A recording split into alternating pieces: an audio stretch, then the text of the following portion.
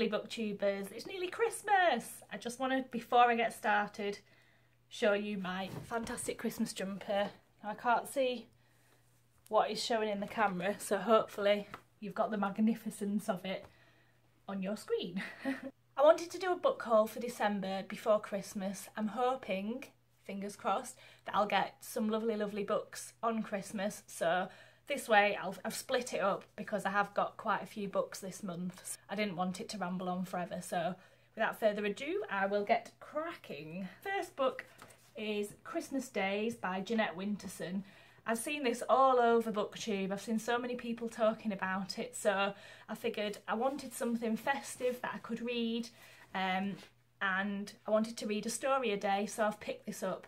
I actually haven't managed to read a story a day because I've been reading a couple of other things in between, and they've been so good that when it's come to bedtime when I want to read them, I've actually just ended up reading them instead of this. But the stories that I have read are really good, and it's also got recipes in it. I think I've just read that there's a recipe for a mince pie in there, and it's just a very pretty book. The next one isn't a book. This was actually gifted to me by one of my friends who visited Las Vegas. He didn't tell me what it was that he'd bought me, just that he'd bought me something.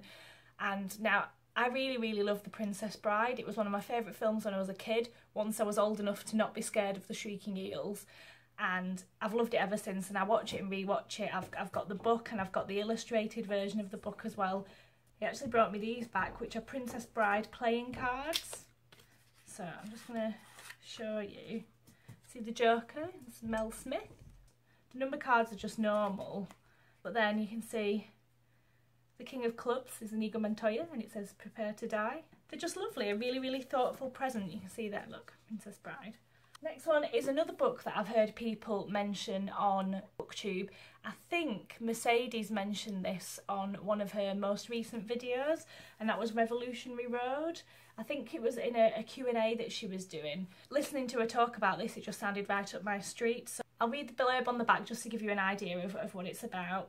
Hailed as a masterpiece from its first publication, Revolutionary Road is the story of Frank and April Wheeler, a bright young couple who are bored by the banalities of suburban life and long to be extraordinary. With heartbreaking compassion and clarity, Richard Yates shows how Frank and April's decision to change their lives for the better leads to betrayal and tragedy.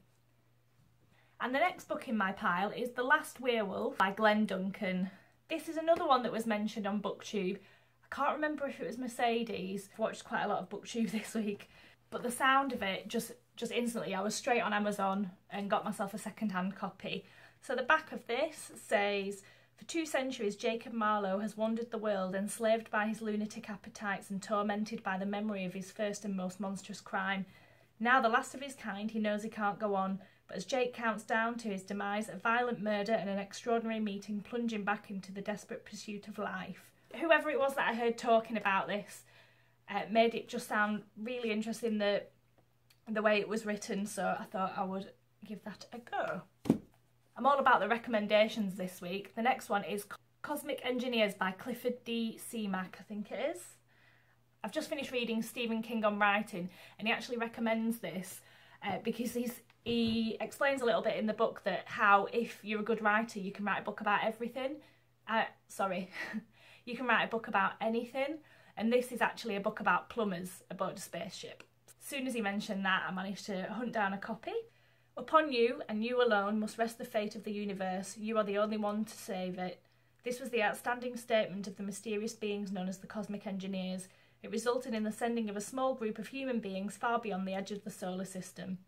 There, in infinite space, the most terrifying challenge they could forever face awaited them. The terrible fury of the hellhounds of space, bent on destroying the universe. Bravely, the band from Earth journeyed beyond the uncharted stars to meet their destiny. A classic science fiction adventure from a master of the genre. Yes! I don't know if you saw one of my earlier videos, which was about a book swap I took part in on Facebook. I received another one the other day. I have no idea who it was from, like with any of the books. Some of them might have come with a note, but they're not people that I'm friends with on Facebook. It's sort of linked like in a chain. I got The Island by Victoria Hislop. I don't know anything about this book, I've never read it. On the brink of a life-changing decision, Alexis Fielding longs to find out about her mother's past, but Sophia has never spoken of it. All she admits to is growing up in a small Cretan village before moving to London. When Alexis decides to visit Crete, however, Sophia gives her daughter a letter to take to an old friend and promises that through her she will learn more. It doesn't really give much away apart from, I guess the beginning and a couple of people. But yeah, I'll probably do a quick review once I've read that. The next two books I got as part of Mercedes from Mercy's Bookies Musings Moth Box.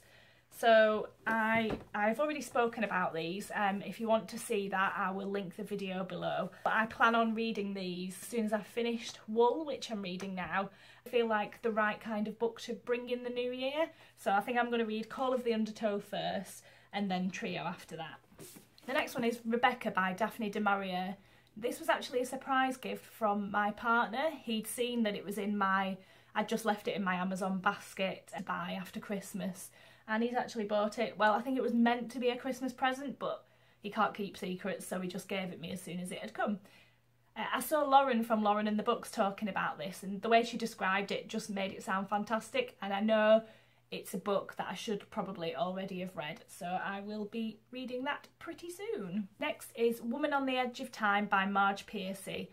I think I've spoken about her before in a previous book haul because I got a book of hers from a car boot sale, and also that one of my favourite books of all time is by her. It's called Body of Glass. The classic feminist science fiction novel reissued on its 40th anniversary with a new introduction by the author. After being unjustly committed to a mental institution, Connie Ramos is contacted by an envoy from the year 2137 who shows her a utopian future of sexual and racial equality and environmental harmony.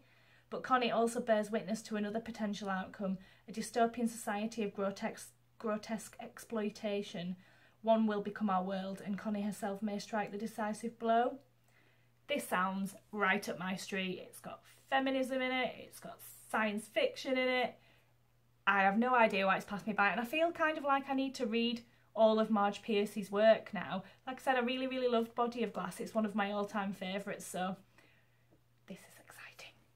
Okay, we're in the home stretch. It's the last two books. The next one is Cold Heart Canyon by Clive Barker. I really like Clive Barker. I think I was first exposed to him when I watched Hellraiser when I was younger, and I feel like that still stands up as an amazing and generally chilling film today. I read Hellbound Heart a long time ago, which is what Hellraiser was based on, and then I've not really read any of his other stuff until one of my friends gifted me my last birthday The Great and Secret Show, which is fantastic. It's just a very well written, epic, creepy, disturbing story. So I picked up Cold Heart Canyon, and it says, after a run of failed movies, superstar Todd Pickett elects to have extensive surgery in a desperate bid to regain his lost beauty. The procedure goes horribly, grotesquely wrong. Hiding from his fans and from the press he knows will tear his reputation apart if they found out about his operation, Todd takes refuge in a place that no map of Hollywood has ever described, Cold Heart Canyon. Here, nursing his wounds and his desperation, he discovers what the history of the Dream Factory has long concealed, a world somewhere between life and death, reality and illusion, where the great legends of a forgotten Hollywood are waiting to educate him in the bitter business of life after fame. Sounds dark and twisted and terrifying. Last one is Clive Barker, Everville. This one says, welcome to Everville. On a mountain high above the city, a door stands open onto the shores of another world, and there's not a soul below who will not be changed by that fact. Phoebe Cobb is about to leave her old life as a doctor's receptionist and go looking for a lost lover in the dream seas of that world. Tesla Bombeck, who knows what horrors lurk on the other side of that door, must solve the mysteries of the city's past if she's to keep the horrors from crossing the threshold. And Harry Damour, who has tracked the ultimate evil across America, will find it conjuring atrocities in the sunlit sheets of Everville. So I have a feeling that this is actually linked to The Great and Secret Show. I should have done a quick Google really to check that, but I didn't. So that's my book haul this week. I hope you're interested in those books. What are you guys reading at the minute? Like I said before, I'm reading Wool. I'm really enjoying it so far. And after that I'll be starting on my Mothbox reads. I hope you're all ready for Christmas. I hope you're all excited if you celebrate it, and I hope if not, I hope you enjoy a few relaxing days off work. If you like this video, please subscribe to me to see other videos. And big bookish hugs. Bye!